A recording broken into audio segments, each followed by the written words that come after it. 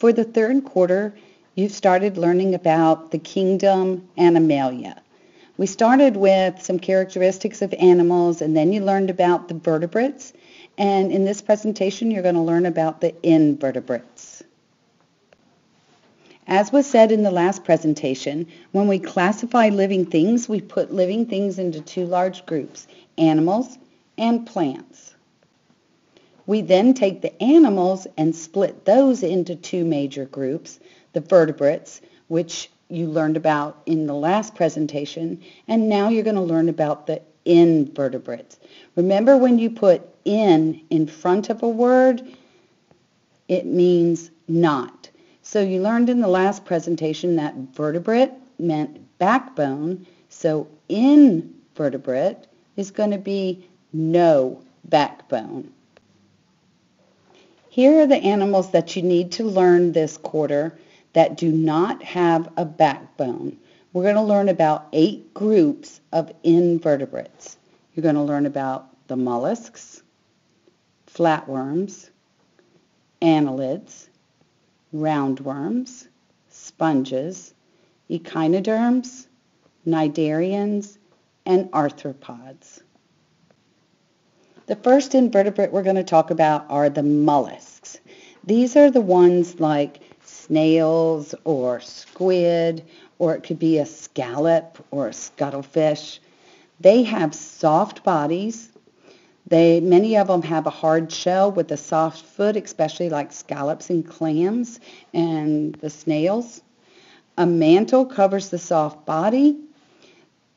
They can live on the land and water.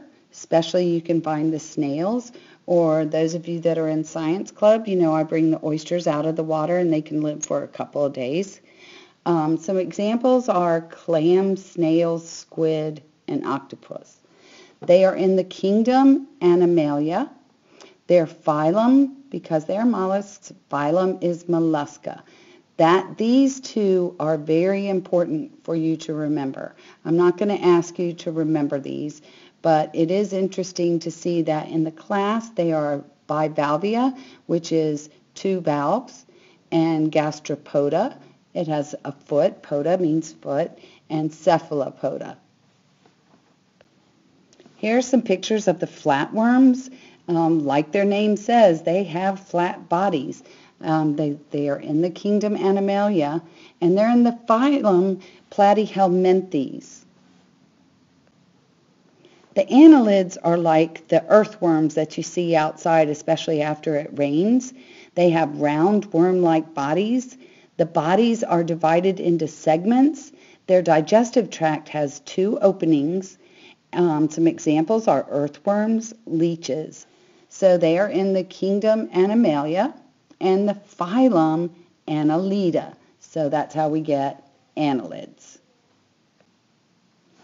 Roundworms have long, thin, round worm-like bodies, but they don't have any segments like the annelids did and the earthworms. But these are the type of worms that your mother, those mothers that don't let their children go barefoot because they're afraid they'll catch worms, these are the kind of worms they're afraid they're going to catch.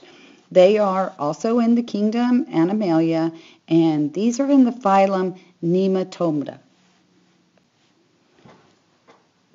Porifera are the sponges. These have bodies made of loosely joined specialized cells. They have flagella to circulate the water through the sponge filtering food. They're very, very primitive. They don't have digestive systems or nerves or brains. They just kind of sit there, and as the water and the stuff inside the water move through them, that kind of feeds them. They are in the kingdom Animalia and phylum Porifera. These are the 2 that I need you to remember. Echinoderms are our spiny skin. So when you see echino, that means spiny, and derm, like a dermatologist, means skin. So these are our spiny skins, like the sea stars or the sand dollars or these sea urchins. They have a water vascular system with tube feet. Their symmetry is radial. So see how the top is round and so it has radial symmetry. The cnidarians are the stinging cells. They have the digestive cavity with one opening. You can see right here. Look at this guy. You can see the one opening that they have in here. Most have tentacles, and some examples are jellyfish, coral, hydra, and the sea anemone. Now, if you look, they're in the kingdom Animalia and in the phylum Cnidaria. So the way I remember it is when I was very first learning it, see how these have the eyes here? I think of those as the tentacles coming off, the stinging tentacles. The arthropods are the largest animal group. They have a hard exoskeleton, whereas we have an endoskeleton. Endo means in, so our skeleton's inside our body, where these guys have an exoskeleton. You can see it's on the outside and it's hard. If you've ever stepped on a roach and it crunches, you are crunching their skeleton. They have segmented bodies, pairs of jointed appendages. They live on land and water, and there's 4 major groups of arthropods. The arachnids are the spiders, the centipedes and millipedes, crustaceans, which are like the crabs and the lobsters, and then your insects, flies, bees, butterflies, beetles, those type of things. They're all in the kingdom Animalia, and they have the phylum Arthropoda. The arachnids are arthropods. Now, arachnid is the spider, word for spider. They have 4 pairs of legs, so 8 legs. They have bodies divided into 2 sections. Very important that you remember their bodies are in 2 sections, unlike the insects.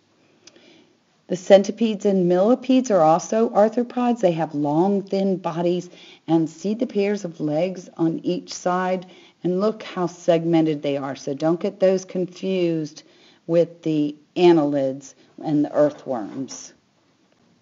The crustaceans are also arthropods, and these are going to be the crabs and lobsters and the scorpion.